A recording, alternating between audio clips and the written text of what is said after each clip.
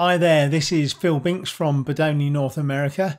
I'm going to go through the process for adding an additional PressSign client to your existing PressSign server. This will also slightly cover if you've got a brand new server that you want to add into the system. So right now we are looking at the presssign.com login page. So you've already logged in, created an account, and your name would appear just up here where my name appears there.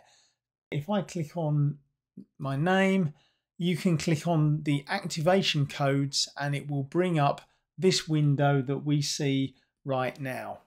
I have an existing PressSign software installation, and within that software installation you can see that I have an internet activation, and I've got 4. I've actually hidden 3 of them. But across the top of this line here, you'll see the dongle number, the computer name, and the IP address of the server computer, your username, and the time that the PressSign licensing server was last accessed.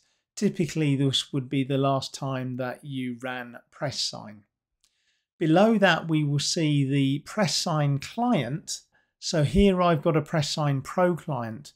What you might see is a PressSign Trends client, a standard client, or a digital client. Any of those is possible, all on the same PressSign server. Next to that, you'll see your activation code. So the activation code is always related to a particular style of client. Then you'll see here the number of licenses that you have with that activation code. So this does purport to the ability of PressSign to have multiple clients running on the same activation code. And it's typically the way we like to do that. So if you have 3 or 4 PressSign Pro clients, for instance, you'll see this number of licenses saying 3 or 4, for example.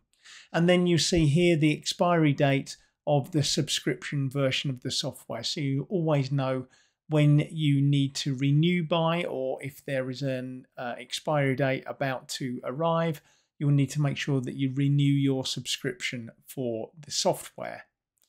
Now, if you have a brand new PressSign installation, and let's say you might have a USB dongle version, here you would click on the new button, and that will bring up the new screen for if you have a hardware dongle version of the software.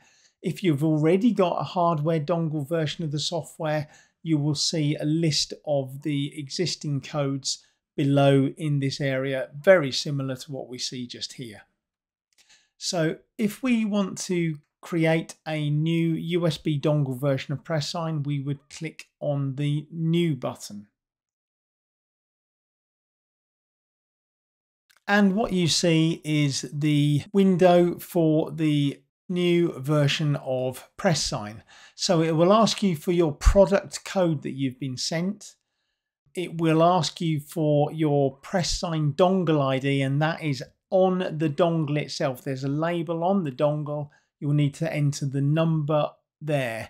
And if you want to make a comment, typically people don't, but you might want to just add the business name, for instance. And then of course you'll simply click on the submit button. That will then generate a PressSign activation code or codes for you, which you will then get sent in the email, or they'll actually appear on the screen on the next window.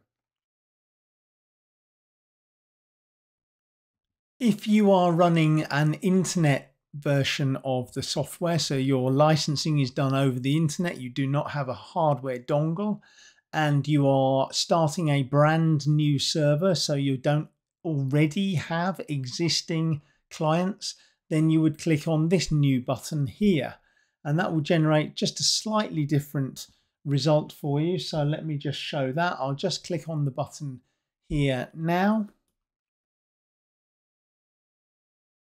and that will show you the product code would be entered here.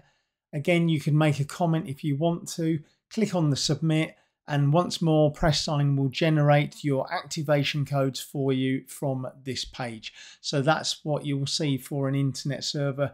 Basically, what we're missing is the dongle ID. You don't need to know the dongle ID.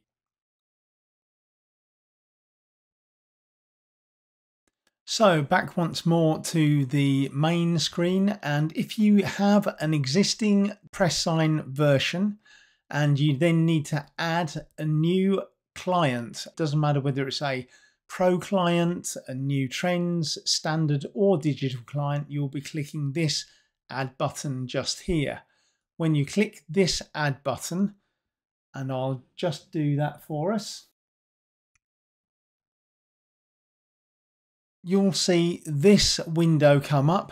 This internet server ID will be the existing dongle number, which you may or may not have ever known, but you'll enter your product code that you have here. Remember, this is to add an additional client. So your server ID will be shown here. This is not something you enter, it's already shown to you. You'll enter your product code. If you want to make a comment there, again, you can, but clicking submit will then generate either a new activation code if you do not have an existing client of the same style. But if you have an existing client of the same style, so let's say you have a PressSign Pro client already, then it will simply create an additional client using the same original activation code. And more importantly, let me go back to the original window. The codes will be added to your existing server, so they will be shown in this window here below this particular version. You might want to have additional PressSign clients on a separate server. Now, this is very rare. That would mean that you don't want to see the results from different activation codes all on the same server. This is very unusual, but you would then be able to click on the new button. That would create a new server, but that will also mean that your activation code would be very different, and you then can't connect the two activation codes to the same server. So be very careful.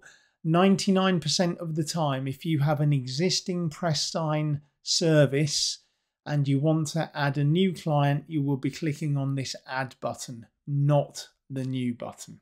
Click on add instead.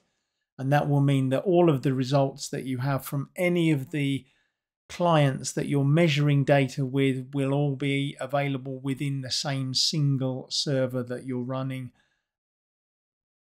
So I hope you found this useful. If you want to know more about PressSign, please feel free to contact me, and make sure you subscribe to this if you are a regular PressSign user.